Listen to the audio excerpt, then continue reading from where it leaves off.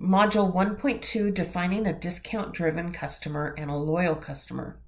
So you'll notice in the previous lesson, there was no mention of a discount-driven customer.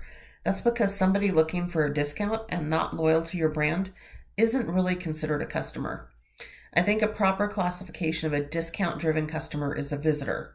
They might only patron your business when you have a sale, or they might always ask for a discount before purchasing something. A discount-driven customer is always looking for a deal, is not brand loyal, is not business loyal, won't pay full price on a consistent basis, and does not refer businesses or share positive brand experiences, but they will share a deal. They might shop your store frequently, but make their decisions based on your markdowns, and they're the most likely people that will return products. In 2009, I opened the 4th location for my salon chain. It was in Silicon Valley, about 2 to 3 hours away, depending on traffic, from the other nearest location. And while I knew some people in the area, we didn't have a customer base there. I picked a great storefront location in a very upscale neighborhood and turned the key and unlocked the doors. We didn't attract the clientele we needed.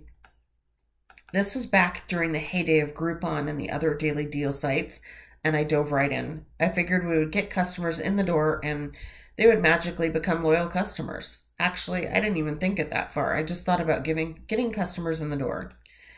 We ran these deals for about 6 months solid, and it was great at bringing people in, but not retaining them. I was working the front desk at that location one day and realized at the end of the day, not one single person that called to book an appointment had booked at full price. And not one person that came in for an appointment that day had paid full price. When I got home that night, I looked at all the future bookings, and they all had a discount code associated with them. There was even one person that hung up on me after I said no that day when she asked if we were running any specials. So I knew I had to stop this cycle, but I wasn't sure how to stop it. I made some decisions to end all the daily deals, and I told my staff the next day that when the deals ran out, it might be 3 to 4 months before somebody walked through our door for an appointment.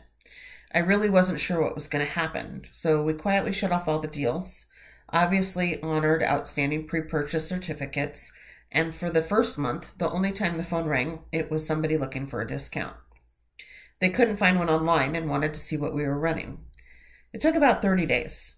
It took about 30 days for customers to come back, frustrated that they couldn't get the same quality of service elsewhere, and they were finally willing to pay full price.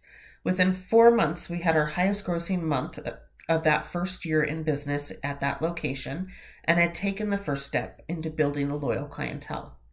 So I can tell you that a loyal customer is happy to pay full price, will always purchase from your business, barring unforeseen circumstances. They will share their experiences and let friends in on secrets, and they're probably 20% of your customer base, but make up 50% of your sales.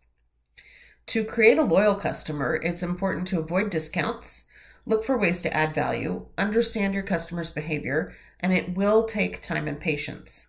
Naturally, you need to communicate with these customers regularly by telephone, mail, email, social media, and more. These people are the ones who can and should influence your buying and merchandising decisions. Nothing will make a loyal customer feel better than soliciting their input and showing them how you value it. The truth is, you can never do enough for them. Often, the more you do, the more they will recommend you to others, and positive word of mouth is gold for business.